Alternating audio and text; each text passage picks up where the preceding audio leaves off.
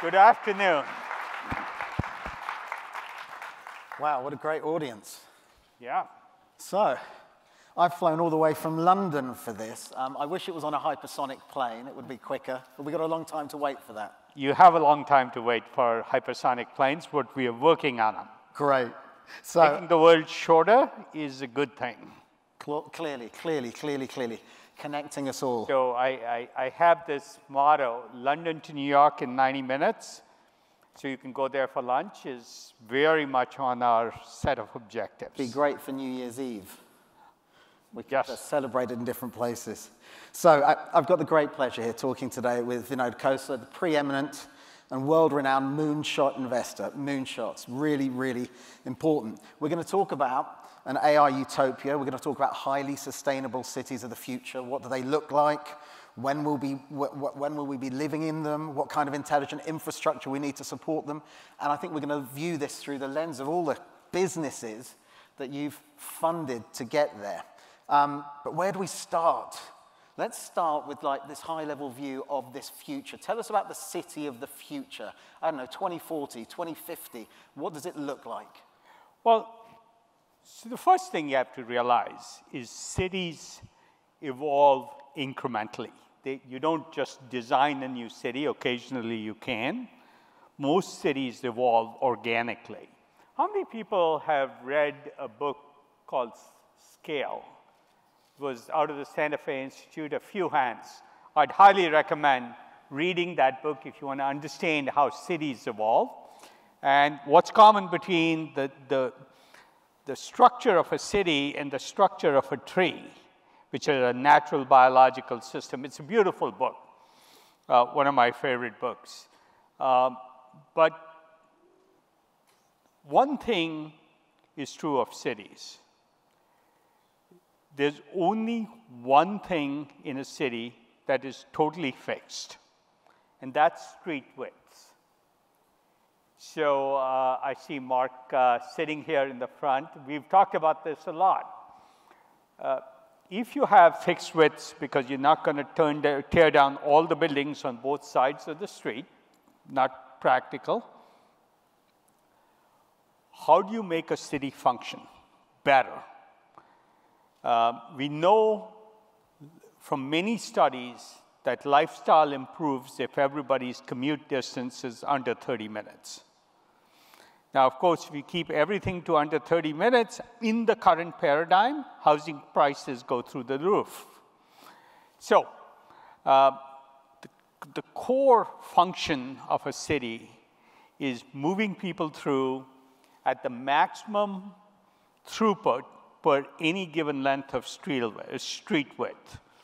What we've sort of tried to define at a company called Glidewise is have the throughput of light rail in a bicycle width structure that can be in the bicycle lane or above the bicycle lane if you're dealing with too many intersections and all that.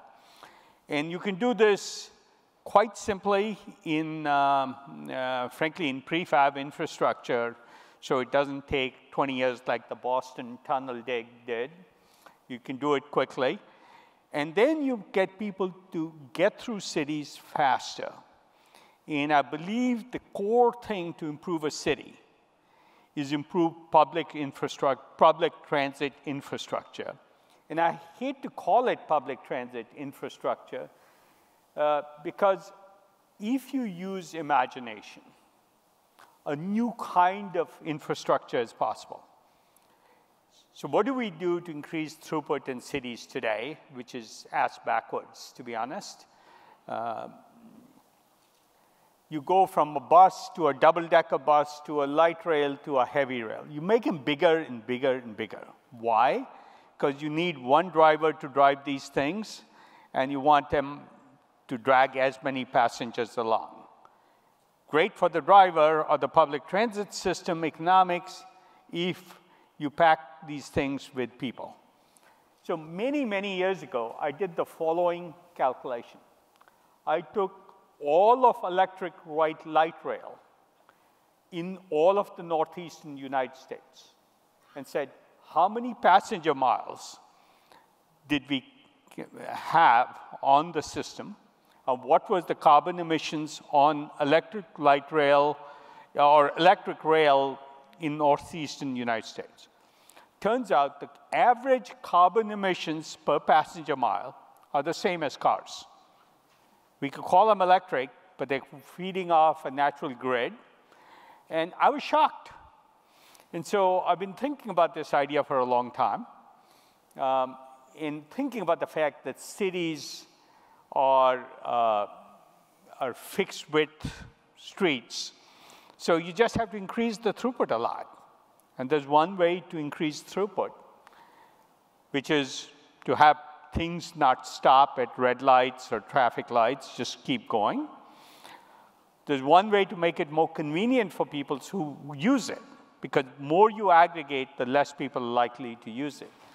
You get off your restaurant job at 1 a.m. at night, you want a car or a transit system there. Otherwise, you'll drive your car. And to meet that, it has to be on demand.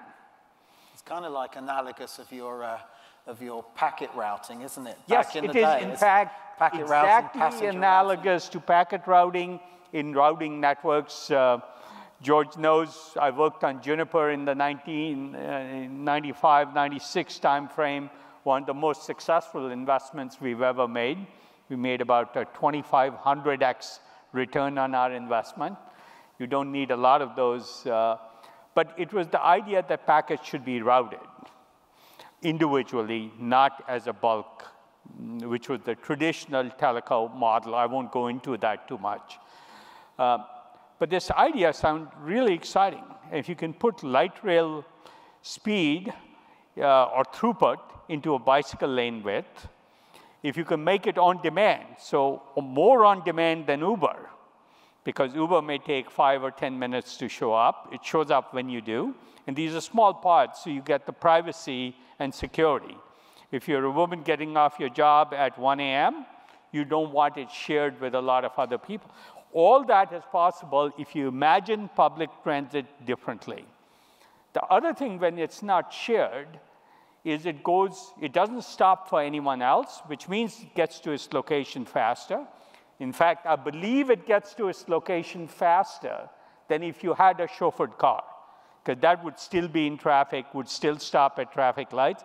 You get to wherever you're going faster, don't have to hassle with parking. It's on demand, so when you want to go, it shows up.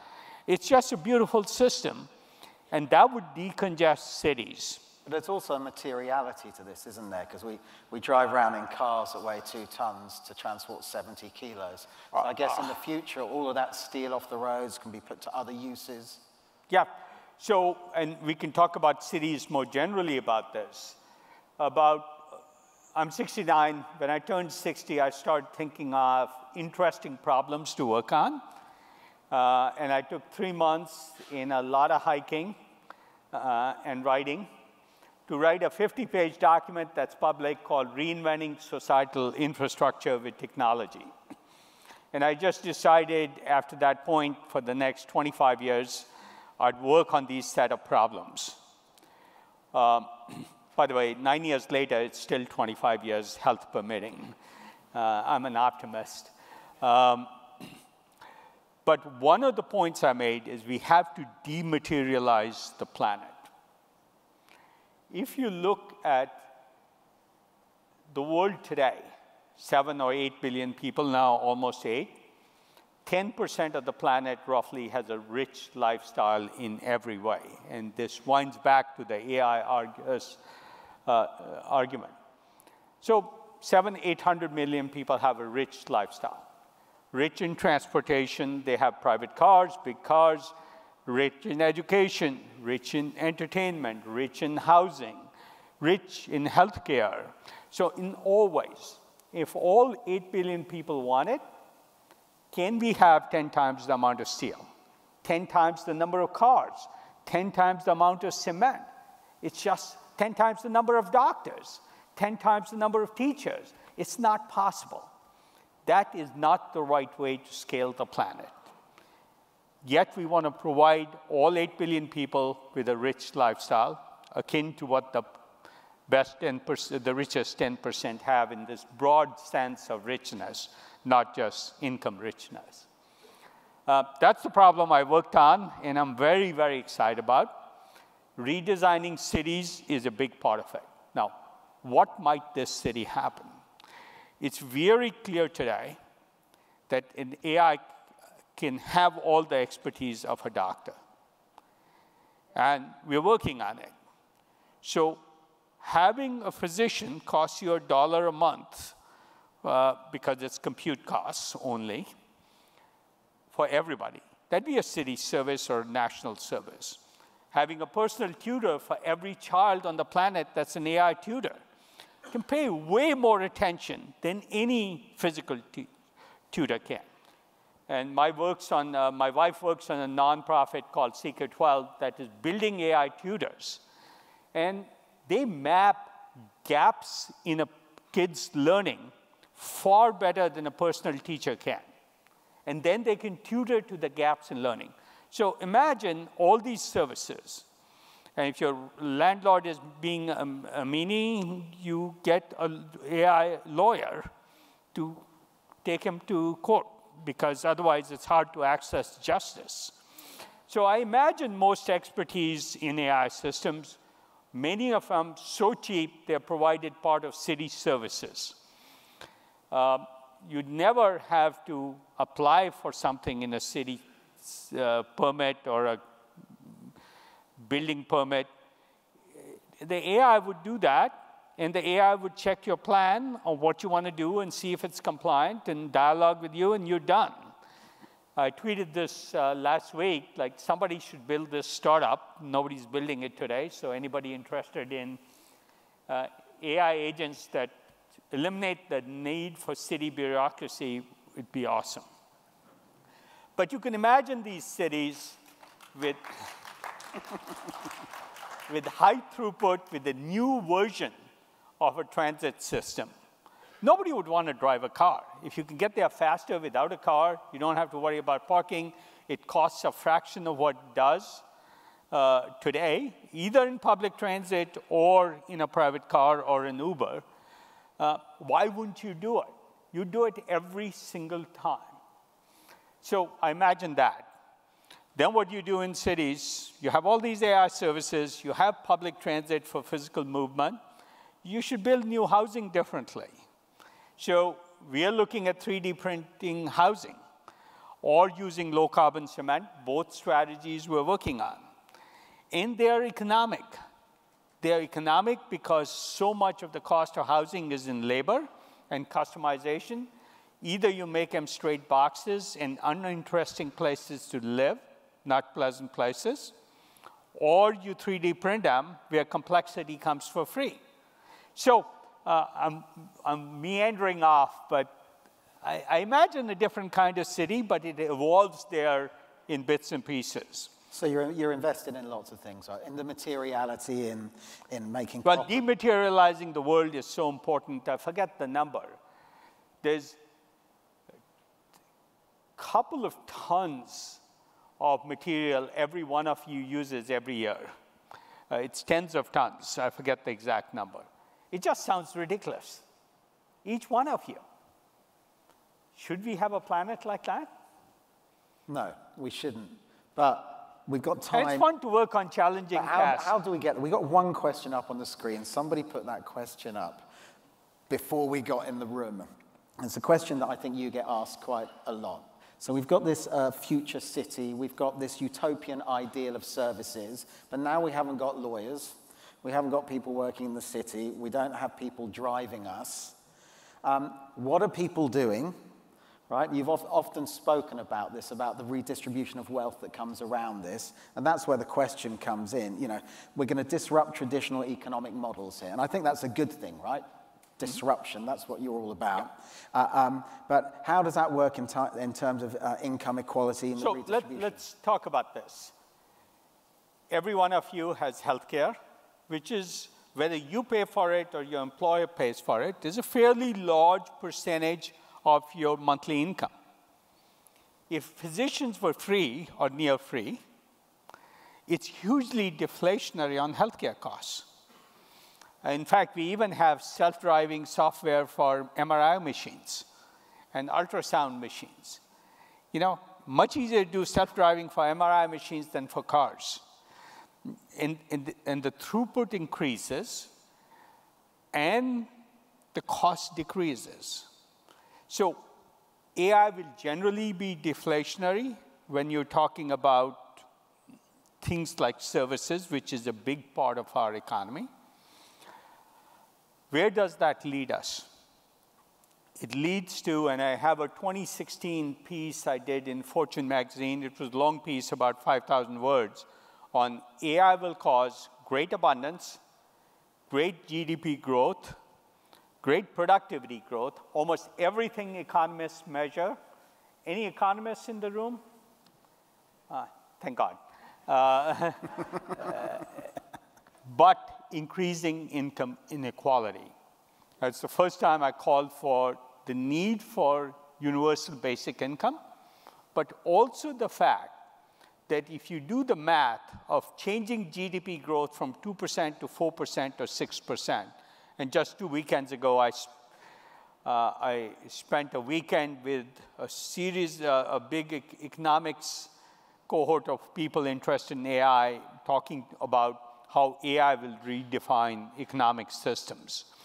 I would say to you, we will so accelerate GDP growth, much of what we think of as unaffordable will become affordable, and we will allow for redistribution because of that. I would say a couple of other things. People have to realize capitalism is by permission of democracy. People vote to elect people, either on the socialist side or the capitalist side.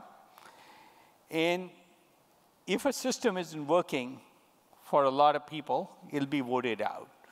My personal view, capitalism is the most economically efficient system, but we may move to where we optimize capitalism not just for economic efficiency, but also for equity.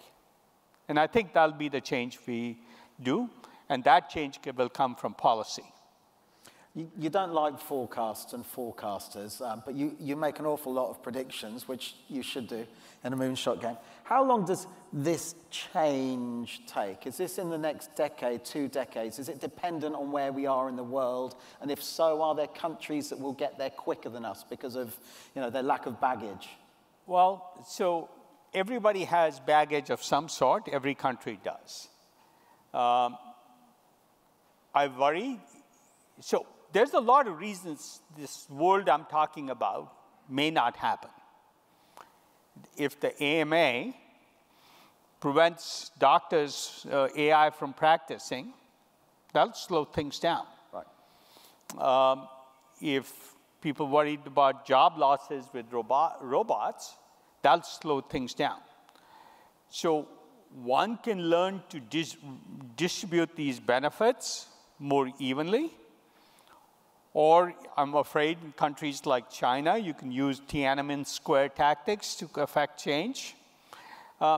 This will be a social choice. It's a very hard set of dynamics to prove. But I do think different countries will adapt it at different rates. Yeah, of course. And you mentioned... And I worry about this. Yeah. How do you think the US is in terms of this, or which cities are the ones that get there? We're here in Austin. I flew in. It's not a huge city. It looks like it could adopt all these things a lot quicker than other places I've been to. I think it's a cultural thing in cities. Some cities are more progressive than others with respect, not in a political sense, but in a sense of adapting to change and adapting new ideas. So it'll happen, but the nice thing is some cities will serve as role models for other cities. And some will be leaders, some will be followers, but hard to predict who. Can I take us down the route of technology? We mentioned glideways. Mark's here in the front row. He was just in a panel next door with some other people talking about a future with no traffic jams. You're invested in robotics, in transportation, in lots of different things. Going into the technology that's needed for this, the intelligent infrastructures that are required for this, going back, to your history back there with Sun and Juniper, are we kind of like at a paradigm shift of technology? Is there more that's needed than we have now? Because it seems to me there's quite a lot of fragility around. So if we start overlaying all these technologies, can what we have sustain this, or do we need to invest a lot more in the infrastructure? Every time you have a large change, especially a technology change, it changes assumptions. It solves some problems, but it creates others. And we have to acknowledge when it creates problems. Social media is an example. The debate around banning TikTok is one example of problems created by social media. It is funny, we still debate whether we should ban it or not, but TikTok is banned in China. They have a very controlled version of that app in China. It's amazing, we see no press dialogue. What runs in China is not TikTok. It's okay for the rest of the population. But within China, TikTok is much more about behavior, science, technology, the things they want to educate younger people on, not about videos. And it has all that, but it's a different version of the app. And so we let them feed something different to our kids than they will to their own kids. And then they argue it's not controlled by the Chinese. So talking about China, I was listening to a comment earlier that China has 3 million 5G nodes, yet there's only 100,000 deployed in the US. So there's some catching up to do from this infrastructure that's going to run our cities. You've often spoken about, you don't like the institutional way of doing things. Is there a change that has to happen in order to promote this investment from an institutional level in the infrastructures that we need? Yeah, markets drive infrastructure investment. And when the incumbents don't change, a new player will do it. So I'm less worried about that. But I do want to go back to your original question. Change makes some things better and creates some problems. And then the usual approach is you go address the problems. They always pop up. Mostly they are unanticipated. I don't think anybody anticipated 20 years ago the level of issues with social media or that it would endanger democracy. And AI agents may do the same. I call the biggest danger of AI is persuasive AI agents from bad nation states doing individual dialogue with our voters in 2024. Now, that's like a huge risk that I worry about. So there are dangers, and we have to take care of them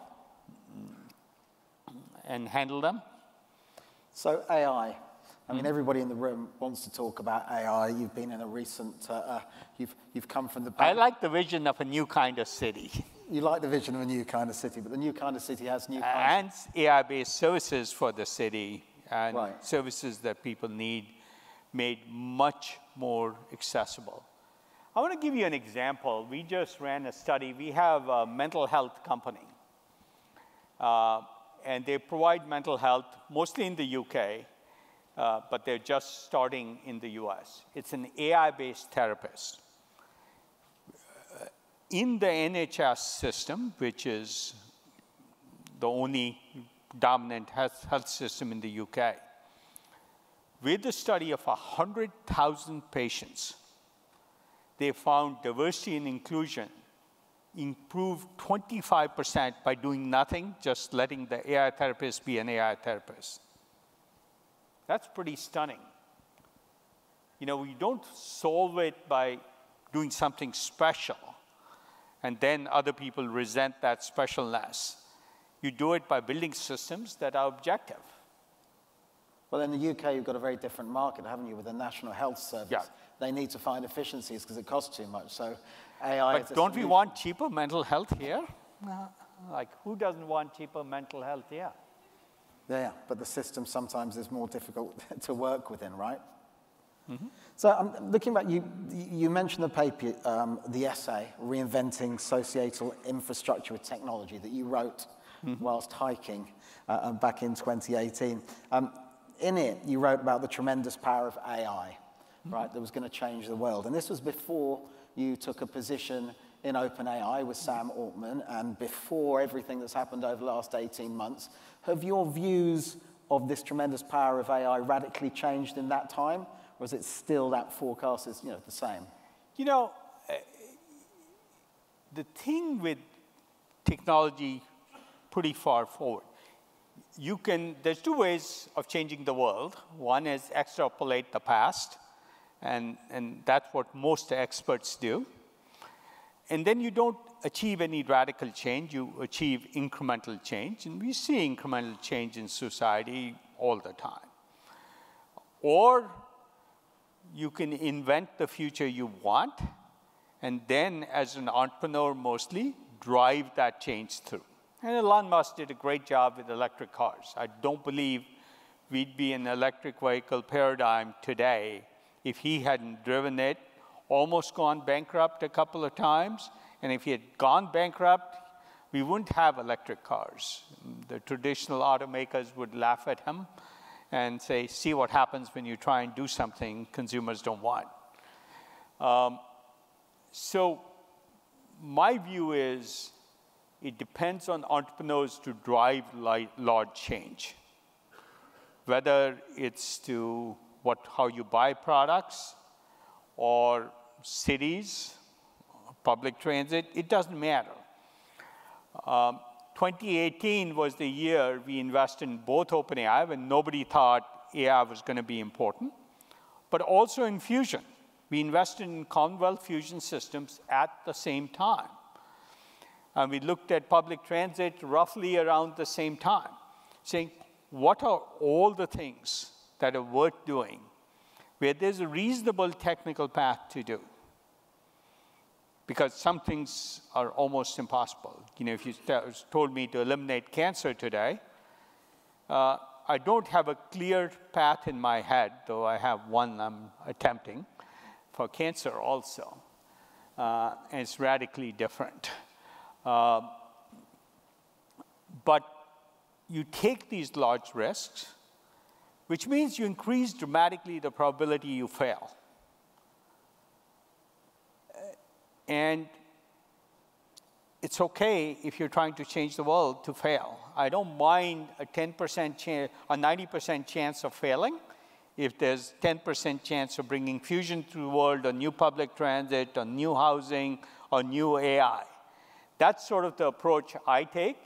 And I think without that kind of an approach, we will not see large changes. And we won't solve the big problems. And when you make these large changes, there'll be side effects that you'll have to go back and mop up and fix, like we need to in social media today. Are you surprised by the speed?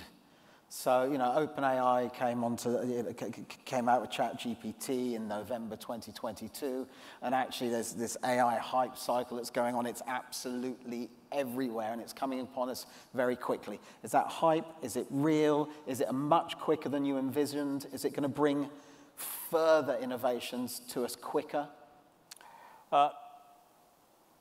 What has happened is, first, the progress on algorithms was faster in their capability than people anticipated.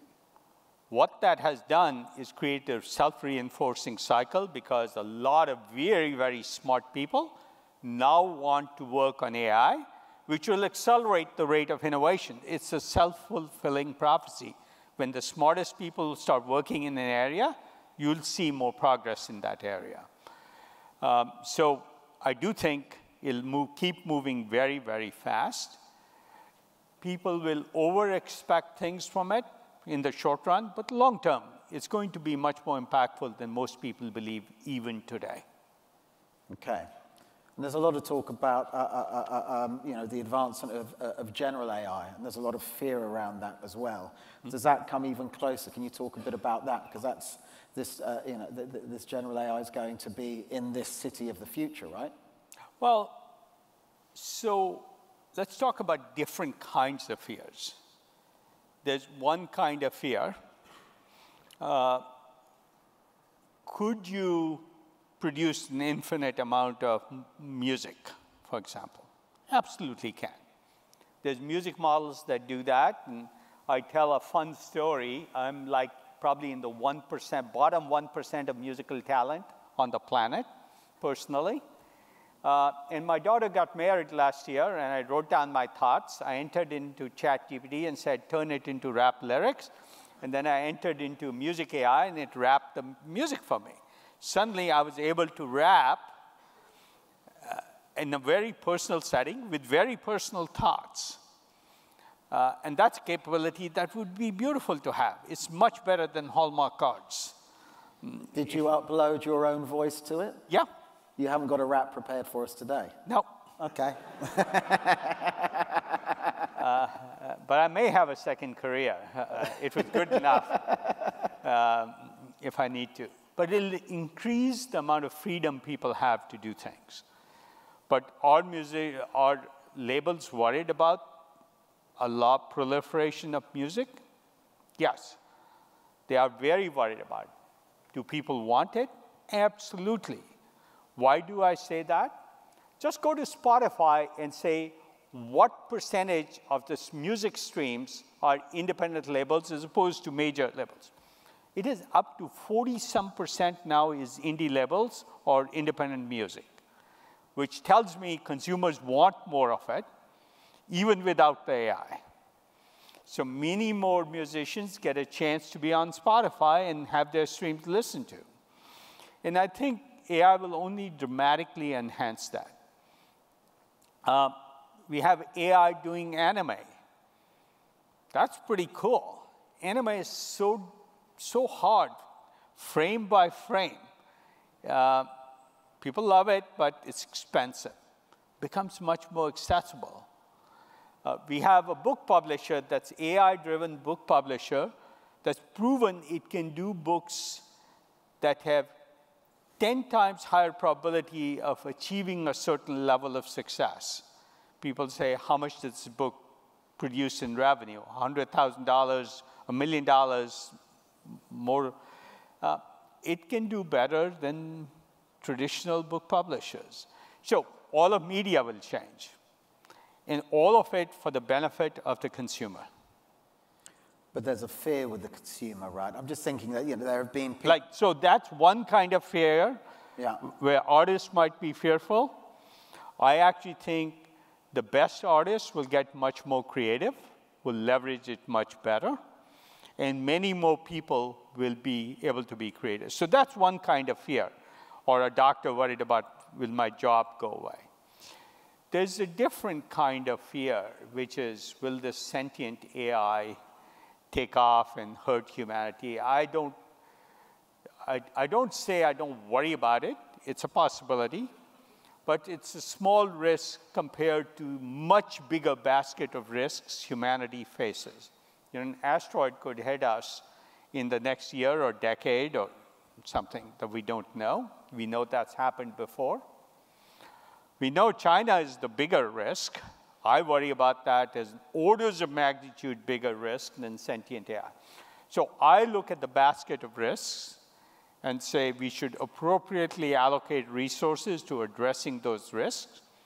And sentient AI should be an area of funding at US universities and universities all over the world on how do we manage those systems. I do think there will be many ways to manage those systems.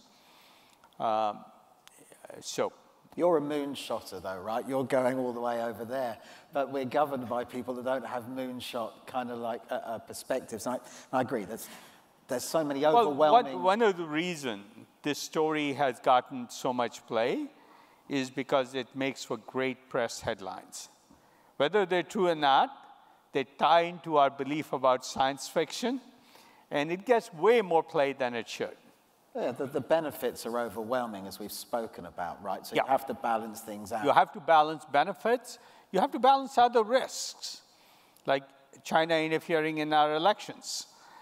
That's a much bigger risk that I would worry much more about. What about regulation? People talk about the regulation of AI, and I was coming over on the plane, and I'd read that I scanned through a paper on the European-type regulations, which seemed very well balanced. What's your view on that? You know, if we regulate too much, we don't know what we are regulating or what the capabilities are. We start regulating, we will kill innovation, and we will kill most of the benefits, and we will give our enemies a free hand. Just like TikTok, China has one version internally, they'll have a different version outside. So we can't lose the economic race in the race for state-of-the-art AI against somebody like China.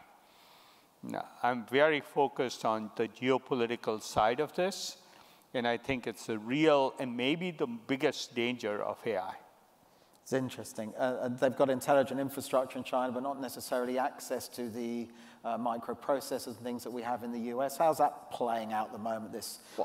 Well, long term, they'll catch up. But if they're behind, we'll hopefully get better and better. Technologically catching up in this kind of like world, isn't that quicker and quicker and quicker? Is catching up 6 months, 6 years? It is. It's a real concern. And some of the Western tendencies like open source increase China's ability to catch up. Back in the day, with some microsystems, you kind of like, you disrupted the technology scene at the time, right? And AI is new today. The internet was new back then, and you kind of like bet on TCP/IP, and you kind of like fundamentally... Nobody believed in TCP/IP for the public networks in 1996. Nobody. Cisco didn't, IBM Every major telco in the United States told me they would never use TCP/IP. The internet is based on that. And you're part of a phenomenal company that took market share and grew, and then you went on to Juniper and all of these things. How do you see that at the moment, in AI first mover advantage that goes on? At the moment, there's a lot going on with NVIDIA, AMD's coming on. How do you see that kind of like play out? Are you seeing lots of other exciting things happening out there as well from a technology perspective? In what areas? In microprocessors, in the network technology. A lot is being tried with microprocessors. What's called a GPU, and everybody now knows that phrase, is basically two simple functions: multiplying efficiently and accumulating. So multiply and add is the main function. And they've tuned these chips to mostly do this function and increase throughput of what are called multiply, accumulate functions. There are other ways to do it. We have an attempt at doing it in analog computing. May or may not work. I know some reasonable efforts to do it optically. You can compute optically, too. It'd be a lot less power consumption. And hopefully, you can manage that much more. Power creates a lot of problems, including heat and reliability and all that. So my view is innovation will increase. There's two parts to AI hardware. One is training models, and the other is using the models, or what's called inferencing. I think inferencing will be much easier to address with alternative architectures. And then we'll go to training. It'll be a competitive space in 5 years from now. You spoke about power there, and there's a lot in the press. I know we have a lot of questions, so I'll let you. Yeah, we have, and we're going through some of them, I think. They're covered off. Let's quickly just about power and energy. You're invested in fusion, in Commonwealth fusion technologies. And when I started looking on your website, all sorts and manners of things to do with energy, from generators and long-term batteries and this. We do lots of fun stuff, mostly based on technology breakthroughs.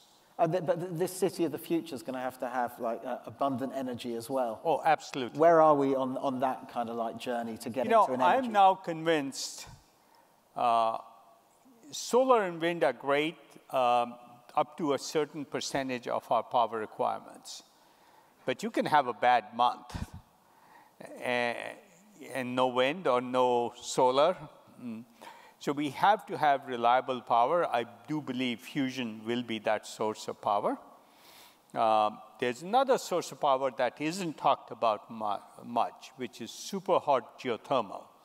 I'm quite bullish about super hot geothermal, though most people don't talk about it as a power source.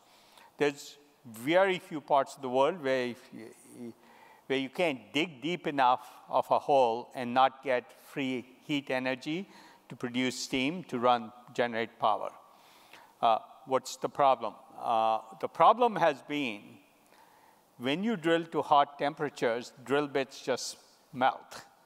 You drill to 400 or 500 degrees, the drill bit doesn't work. You're talking about the, in my school atlas, the picture of the volcano. Yeah. With the magma coming up, that one, yeah. So those are solvable technical problems, and there's many ways to approach them. And we are attempting many of those. So it could be a source of power. One of my dreams is there's a coal plant that powers the Congress, that iconic building. And I want to drill right below it and produce enough steam to eliminate the coal coming in. It'd be like just such an illustrative, big, ambitious thing to try and get done. And then it can be repeated. In most of the Western United States, heat isn't that far deep. And so most of those plants, whether they're coal plants or natural gas plants, can be replaced by heat below the power plant. Of course, they already have the energy infrastructure there. Sounds like a simple idea. It just needs one big breakthrough in drilling. Are you invested in any companies? Oh, yeah, absolutely. Okay, watch this space. So we've got a couple of questions up here, right? Some we've covered. We've got one here, Figure. A company released a video yesterday featuring their Figure 1, which can have a full conversation with people. Are you going to have an AI assistant anytime soon, Vinod? So let me give you the history of robotics. So far, you build a robot for a purpose, and you program the robot to do one thing. And it does that well. Assemble cars on a GM assembly line, those kind of things. What the new effort, and Figure is one of those, though it's a hardware play, there's a number of efforts that I'm very optimistic about. We said we took language and we built a general learning model like GPT-4 or GPT-5 or ChatGPT or Gemini. We took videos and we built models that can build Sora-like videos. In the physical world, if you collect enough data, you can build foundation models for robotics that aren't tied to a particular piece of hardware. You can run ChatGPT on any hardware, right? So I think that'll become a very interesting area for development the next 5 years. And many people will attempt what are called foundation models for robotics, which is foundation models for the embodied world, the physical world, because software hasn't gone into the physical world as much, at least not in a general way. And these will be learning systems. So you take a robot trained to do one thing, put them in a completely different environment like the surface of the moon, and learn the environment and be able to do things. That's pretty exciting in robotics. Figure is one of the pieces of hardware that people are building, and there's others, 1X and Halodi or others. Every version of that hardware exists. There's a cool robot from China called Unitary, making them dirt cheap in China. And they will collect the data that we need to train the foundation models.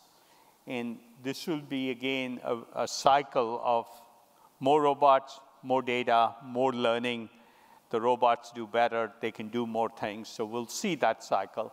It'll be an exciting cycle the next 5 or 10 years. But keep in mind, even a self-driving car is a robot in the physical world. We've been talking about self-driving cars for a long, long time. It's been the pin-up poster, hasn't it, of technology. By what you've been saying today, we're kind of like going to frog leap that, or where do we go next for self-driving? So self-driving cars were done in a world which was highly orchestrated. And so they had to program a lot of things in. And some areas, self-driving car can kill a person. You can't take the risk of, it's okay to kill some people as long as we're learning to drive better. That doesn't quite work, at least not in the US. Though somebody in China told me, one of the leading AI guys told me, to win the self-driving car race, China will allow that. It's sort of sad, but that was a direct quote from somebody in the AI field. And China is already the largest exporter of electric vehicles in the world now. Not an area they had any standing in the traditional internal combustion engine world. But I do think robotics will be very interesting. There'll be learning systems, and when they learn enough, they'll get into homes. They might, you already have a dumb robot like the Roomba vacuum, but it'll be able to walk upstairs or, put dishes in the dishwasher. There was actually a robot. I thought they were going to keep it for us. For the 1 o'clock session, there was a full stand-up robot here. Here's the difference. All these systems are really expensive, and they can do certain tasks. When you produce in a high enough scale, you get to much lower costs, much more data, and much more intelligence. So I was just actually coming up the elevator, and I said, it's interesting to me that an elevator can cost as much as a car, though it's 5% of the complexity of a car. Why? Cars are produced in hundreds of millions of units, and one of my forecasts is in 25 years, we'll have 1 billion bipedal robots. That's one of my forecasts. By the way, those will do more work than all of humanity does in physical labor today. Think about a world where that happens. But we have to get to scale to make it affordable. Yeah, we can build a $100,000 or $200,000 robot that does a few things in the home. And Sony's had this Eva robot that maybe is tens of thousands of dollars, but it does almost nothing. It has to make cost-effective sense in the world and do real things. It will happen in the home, but I think it'll happen in the home after it happens in business applications. We've got another question from the person who asked the first question, which is taking us into a different world, up into space. Mm-hmm. That's something we could talk about, where does space exploration intersect into a vision of an AI-driven utopia? So the nice thing, we are investors in Rocket Lab. So a little company can democratize access to space. They made it really cheap per kilogram or per pound to go to space. SpaceX is now competing with them and dropping their prices for small loads. Space is getting a lot more accessible.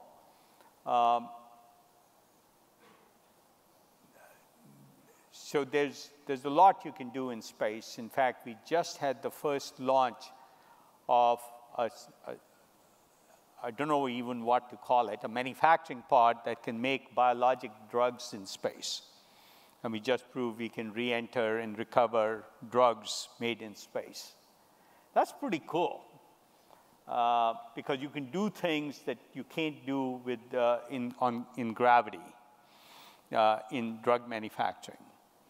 There's things you can do in communications, like certain kinds of optical fiber can be much easier made in zero gravity than with much better properties. So coming back to data infrastructure, if you're trying to go from New York to London with one cable, it's sort of a pain to put connectors at the bottom of the ocean. And so it'd be nice to have fiber, much higher quality fiber that can span much larger lengths and much more fiber. So there are many applications. AI in space, which is the specific question, there are a few applications that need AI in space. And I was just talking to somebody, given the Houthi problem off of Yemen, why we couldn't monitor constantly that space. Turns out you'd need a lot of cameras. If you need a lot of cameras, you need to process a lot of data. It's best done on processors in space or on balloons or some way to monitor. I don't think it's a hard problem to monitor every square kilometer, every square meter of the ocean's surface. And this one set of people, the Houthis, are causing massive disruption in shipping. Enormous, yeah. We should be able to monitor it. We should be able to use AI in space to reduce the data and just say, hey, there's something in there moving in that direction. That's all it needs to say. That data is very transmissible. Transmission from space is a scarce resource, and power in space is a scarce resource. But it's possible solving that problem. I didn't know you were invested in rocket labs. I didn't know that. Oh, yeah, we started when it was 5 people or something small. I put a small investment in it just because it's got my name in it. So I just thought, invest in things that say rocket. We have a rocket, a satellite somewhere in space that says Coastal Ventures on the fairing. That's very cool. It's sort of cool. But that's an example. And then there's things to be done between space and here. We have the coolest weather balloon company, and the plan is to collect more weather data than all of the world's weather data collection. And we can float 10,000 balloons over the planet and really predict data accuracy. They're already using AI techniques, not traditional weather modeling techniques, which divides the atmosphere into grids and tries to compute in a brute force way. But using deep learning models they already have, with the balloons they have, the most accurate weather forecast in the world. When you listen to your weather forecast at night on the news or look it up on Google, they have about 3-day accuracy that they have now extended to 5 or 6 days. But this will keep improving. And they want to 100x the number of balloons they have. So that's pretty cool. While they're doing that, they can monitor every aircraft in the air, anywhere, and maybe even every ship anywhere in the ocean. Like, all these are possibilities. Amazing we're working on all those, and it's a lot of fun. We haven't got much time left. By the way, a lot more fun than playing golf. I'd be bored playing golf. All right, we've got one more question up that's come up here, and it's interesting and probably more prescient right now. Someone's asked, what's the future of AI and decision sciences, and how will an AI CEO look like? Will you be working with AI founders anytime soon? Somebody has attempted to do that. Look, the general rule should be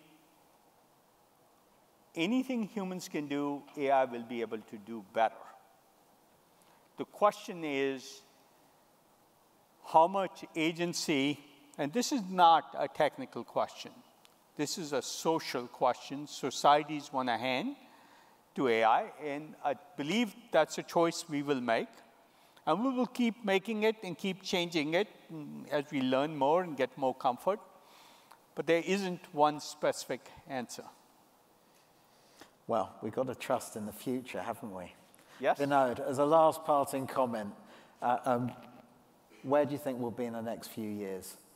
how quickly is this rolling out? Just leave us with that sound bit, and then we can get on out and walk into the future. The surprising thing is, I think we'll see a lot of progress and some amount of busting of the hype of AI. AI will underperform in the next 3 years. It will overperform in the next 10 years compared to what we expect today. And we should keep that in mind. It's just the nature of human beings to get too excited, get on bandwagons, and real technology and real applications take time. That's a really great place to end this. Vinod Costa, thank you very much for sharing so much. Thank you, everybody.